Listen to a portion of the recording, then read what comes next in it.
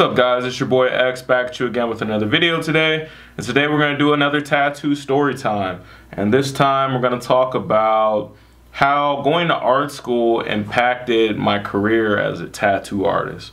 So probably the first thing we're going to jump into is talk about how I felt about my current skill level, or well, not my current skill level, but my past skill level, as well as my mindset on what I thought about classical training or going to art school.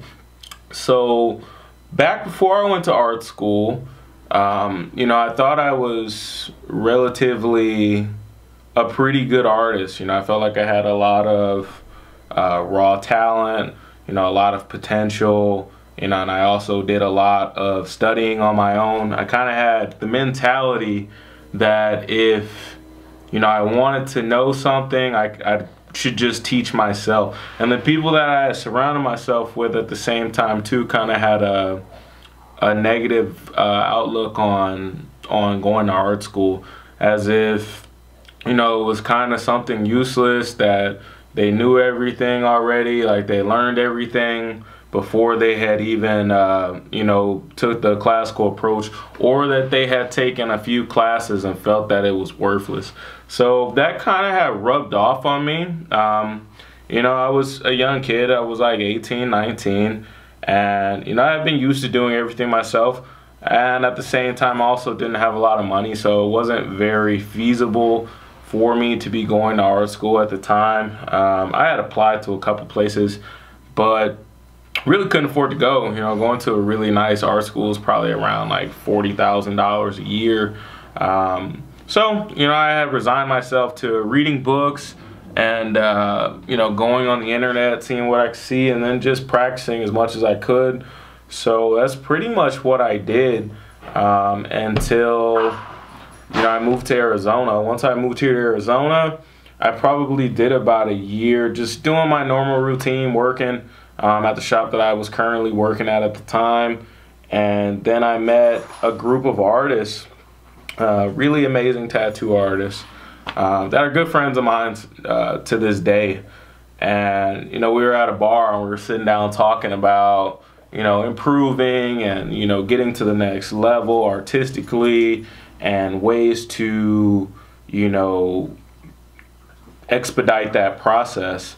And what I had gathered from all of them, from sitting there talking to them, is that all of them took the time to go to art school, and that all of them felt that it was inappropriate and irresponsible, just to be trying to use your clients as like test subjects and wing it and trying to figure out what you're gonna do in the fly without having any real structure or real classical training to really make those decisions with real purpose behind every decision. Every decision would be deliberate. So that had a really big impact on me. And I also really wanted to get to that level that my peers were currently residing on. So I took it upon myself to enroll in art school. And my idea behind the whole thing was, I'm gonna completely forget what I think I know about art. I'm gonna completely deconstruct my entire knowledge of what I think art is and how art should be created, and completely rebuild that with a stronger foundation that's rooted in a classical approach to training an artist. So that's what I did. I started at the very beginning for art classes. I completely skipped over the prereqs because honestly that's completely useless to me. I've already started my career. I have been tattooing, let's see, at this point, probably about 4-5 years, something like that. And I'm already doing what I'm gonna do for life. So going to get the degree doesn't really mean that much to me. What's most important to me, and it was and still is, was attaining the art knowledge and art skills that could take my artwork and my tattooing to the next level. So that's what I focused on. I started with drawing 101, and I did my still life drawings, boring little cubes and cones and spheres and things like that. Focused on perspective and light source and value and texture and saturation, all the basic things. I just went back through and rehashed all the stuff that maybe I didn't know, or things that I was just like a little rusty on. And then after that, I immediately transitioned into life drawing, which is something that I fell in love with almost immediately. I became obsessed with human anatomy and trying to figure out how to put the body together on a two-dimensional surface, which is something I'm still very interested in. And it kind of directly correlated into the style that I was trying to, excel in, which was black and gray realism for tattooing.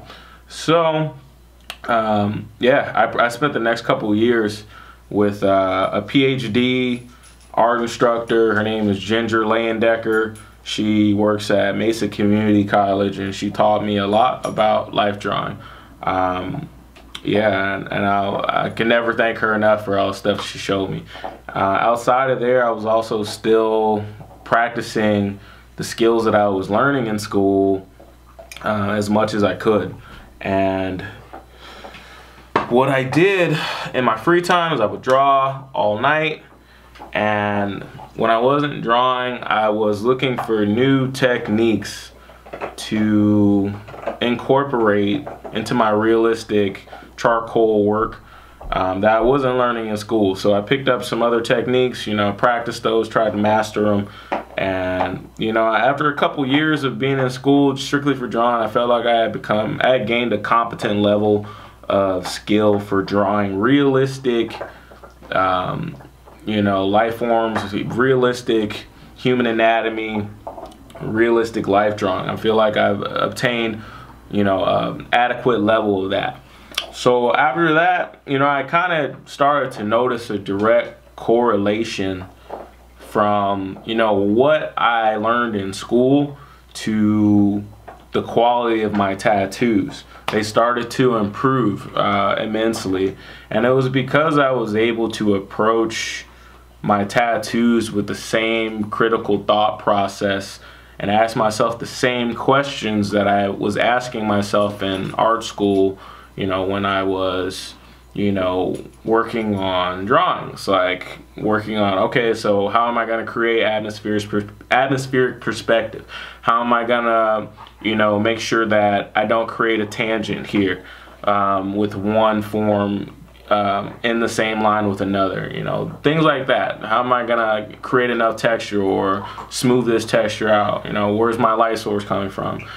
And it forever changed the way I see tattooing. It's forever changed, how I see art. The way that I feel about the classical approach now is that you can never learn enough. And for as long as I can go to school, I will go to school, and I'll forever be a student to, learning as much as I can. So, after that, I took a short, sabbatical from school, probably said about a year, maybe 2 years. I don't know, maybe that's not that short of a sabbatical. But anyway, now I'm pretty much back in school, but because of COVID and stuff, I've kind of put that on the back burner. But this time I'm in school for oil painting, and I've spent the last few years or so strictly focused on developing my black and gray realism for tattooing, and I feel like I've gotten to a relatively high level of doing that. So now it's time to go back and deconstruct again, but for for color, and trying to understand hue and chroma and temperature and all the other things that go into developing color realism, as well as I'm gonna get into some illustrative work as well, neo-traditional, things like that, because still all the color theory and stuff that directly translates over into what you can do with colors and tattooing. So that's pretty much where I'm at with that. But since I can't go to school right now, I've just been painting for the most part at my house. Just doing what I can in my free time and still learning as much as I can through via YouTube. You know, because that's the way it goes. I feel like for any aspiring artist, what's important is, you know, always seeking knowledge, always aspiring to be greater than the person that you are today, you know, trying to get there tomorrow. So, you know, reading as many books as you can, going on YouTube and, you know, looking up, you know, the modern masters that exist today, because there are a lot of them that are just giving away free knowledge, and it's all for the taking. So, you know, I feel like it's best to utilize that as much as possible. Practice, draw, study, you know, learn new concepts, apply new concepts, and, you know, just constantly strive to be better, you know, because that's what professionals do. You know, like people don't understand that, you know, the people that they look up to and aspire to in the art industry, animators and, you know, comic book artists and things like that. Just because they're professionals, it doesn't mean that, you know, they've stopped seeking knowledge. A lot of these professionals still have weekly life drawing classes, you know, to hone their human anatomy skills. And, you know, they're, like I said, they're on a ceaseless quest to learn as much as they can about art and apply those concepts and just be better. So, you know, I try to internalize that and try to work as much as I can. And, you know, yeah, so that's pretty much how I feel. And that's the story of how, you know, going to art school impacted my tattooing career. So, yeah, it's pretty much how I feel about it. The next thing that I really want to do, as far as, you know, going to school goes, I would love to be able to take a year off of tattooing and go full-time to an atelier, which is like an old master classical school, you know, where they apprentice you and, you know, really drill, you know, the classical old Renaissance approach to art into you. And if not, if I couldn't take a year off, I'd like to at least be able to do it part-time in my free time. So hopefully after all this coronavirus stuff clears up, you know, stuff starts opening back up, that'll be something that I'll be able to pursue and then, you know, catalog via, you know, my camera right here and share it with you guys.